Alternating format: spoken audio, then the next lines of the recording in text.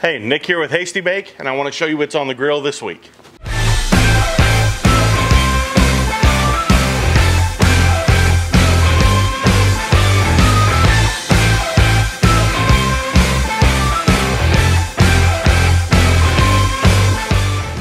You're gonna start off with a steak, you're gonna tie it up and wrap it in bacon, we're gonna top it with some wonderful toppings, and we're basically gonna bake it in the smoker until it's completely done. Now, if baking it in the smoker sounds a little weird, I'm telling you, we're cooking on a Hasty Bake, which is made for that kind of thing, is a charcoal oven. But any smoker, any grill will work. You can do it in the oven as well, but I like to get that extra smoke in it, so we're gonna put it on the Hasty Bake, let that thing bathe around in some killer smoke and flavor, and this thing is gonna be absolutely phenomenal. To start off, we got to build our toppings because they have to render down and cook before we can top the steak with them. So I'm going to show you how we're going to do that. I've got a pan in front of me. It comes right out of the smoker because I wanted it to heat up before we started using it. We're going to start off by making the topping of the steak. We're going to take some diced onion, and I've also microplaned some garlic that we're going to go ahead and put into this pan and start the searing process. Now remember, this onion is going to render down, so we want to go ahead and use quite a bit of it. It's about a whole medium-sized onion right there.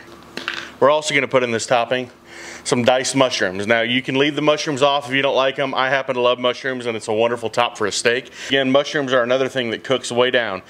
Now, there's some duck fat in the pan already, but I'm going to go ahead and hit these with a little bit more duck fat because I want one more thing to stick to them, and that's going to be some Hardcore Carnivore Amplify. This is a wonderful flavor enhancer. We use it in all types of soups and dips and toppings around here. Absolutely killer flavor, and it's going to meld with all the stuff that's in here. It's going to make everything just kick up that flavor to 11. Now we got to get this on the grill because we're going to get it nice and hot and reduced down. We're going to hit it with some red wine to deglaze the pan, and once that's all done, all those flavors are going to meld. It's going to make a killer topping for the steaks. Back to the smoker.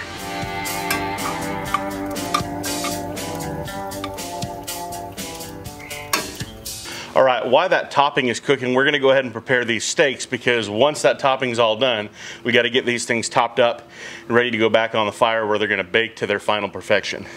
What we're gonna start with is some thick cut bacon and the two steaks. We have some fillets here today. The reason I like fillets is they're not overwhelming. They're a good manageable size for us to begin working with. So we're gonna tie these fillets up into a nice round. We're gonna put a piece of bacon around them. Now the way I like to do this is I put the bacon around them first and I tack it in with a toothpick, and then we go ahead and tie it on top of that to make sure this thing holds its shape because we really do want it to be a nice round shape. So we're just going to take some of this bacon, going to stretch it a little bit so it goes around the whole steak. Now again, that toothpick is just to hold it because now we're going to come in with some butcher's twine and go ahead and tie these things up. Now you don't have to tie them super duper tight, but you do want them enough that they're going to hold their round. Now I like to leave a little bit of a tail on my twine, and the reason I do that is because it reminds me that there's twine on it. When I'm serving it, I don't want to forget to cut that twine off. Now that that's done, I'm going to put one more piece of bacon on this because we actually want to kind of form a little bit of a lip on here, and that's the lip that all the toppings are going to go into. Again, let's stretch out that bacon a little bit. Now you see we have a little bit of a pocket. If you bring your bacon up a little bit closer to room temperature when you're prepping like this, it will stretch a lot easier and get all the way around your steaks. Again, this is why a smaller steak like a fillet works really well for this kind of recipe. So we got these two steaks prepped, a little bit of a lip. Now the last thing we're going to do to them before we fill it with that filling that's currently cooking, we're just going to go ahead and hit them with a little bit of seasoning. So just a touch of duck fat for that seasoning to adhere. We're using Hardcore Carnivore Black today. Black adds a killer flavor, especially to things like steaks. Really makes them stand out. But again, other than the amazing color you get out of it, it's just a perfect amount of flavor. So we're going to season both sides of the steak. Let that go ahead and sweat out. Sit here on the board for a little bit.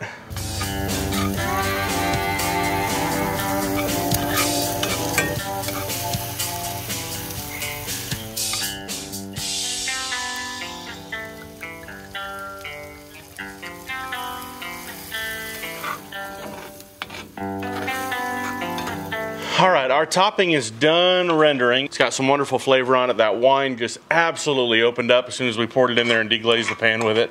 So this is gonna make an outstanding topping for these fillets. So we're gonna go ahead and start spooning this in. And the way to do this is you kind of start with the sides first so it holds the sides up, because you want to try to get as much of this goodness as possible inside your little pocket here. Kind of keep pushing to the sides until you get a nice amount. All right, so we have both those filled now. Now, a couple other things we're gonna do. One, we're gonna go ahead and top it with some cheese. Now, any kind of cheese will work that's a crumbly cheese. I'm a big fan of blue cheese. We're using Queso Fresco today, but what we wanna do is go ahead and top it with that cheese and kind of fill the remainder of that hole, because as we bake these, it's just gonna kind of melt down in and mix in with that mushroom, that onion, and just take all the flavor up to 11. Now the last thing, before these things go on the cooker, we're gonna go ahead and top them off with a little bit more seasoning. Now, we're just gonna go ahead and complete the Hardcore Carnivore trifecta today. So we're gonna use Hardcore Carnivore Red. I'm gonna top it off, and I'm also gonna kind of hit the sides where that bacon is, because I wanna get some good color on that bacon as well. And that's kind of what Hardcore Carnivore Red is all about, is it's the seasonal in their seasoning line, especially for pork and chicken. But it adds great color, works on so many different things, chicken, fish, pork, all that kind of stuff. So it's gonna put these things over the top. So I'm gonna take these, they're gonna go on the cooker. It's gonna be about 300 degrees in the smoker right now. We're gonna put it on the top rack. I have my Hasty Bake set to the bake position. Our goal here is just to get the steak done. So the bacon will crisp up a little bit. Keep probing it with a thermopen until we get an internal temperature of about 128 degrees. That's what we're shooting for today. And keep cooking it until it hits that temp.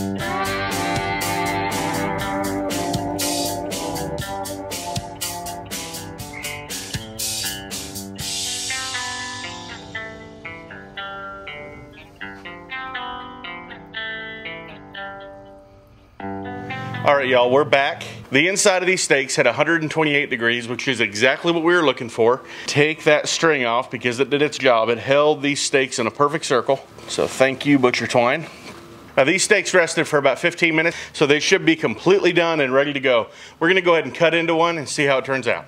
Now you can see inside there, we hit that medium rare we were going for. You got that line of mushroom, onion, red wine reduction mix. You got this nice gooey cheese on top. That bacon ended up being crisp. This is a really, really, really beautiful presentation for all your guests to enjoy. They're kind of a fun little decadent way to just treat yourself and really enjoy a steak that's a little bit different than the normal steak you have. So try these at home. Let us know in the comments what you think about them. We love to send these recipes out to you guys every week and just hope that you guys are experimenting and firing up the grill and cooking all the time. And that's our goal behind every single one of these that we do. So hit that subscribe button, follow us on social media for more stuff like this. And thanks for joining us on the grill this week.